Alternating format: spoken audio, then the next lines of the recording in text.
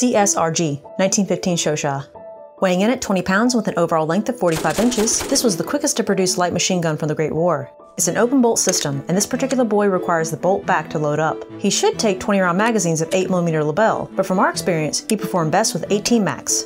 Light, crazy narrow, this is one highly mobile piece, but man does that bipod waggle easily both off and on the ground, and that height when lying prone makes it difficult to get behind the rear leaf sight properly. Luckily, ours has the later adjusted V-notch plate riveted to the backside. The trigger is fairly heavy, but at least we've got a pistol grip.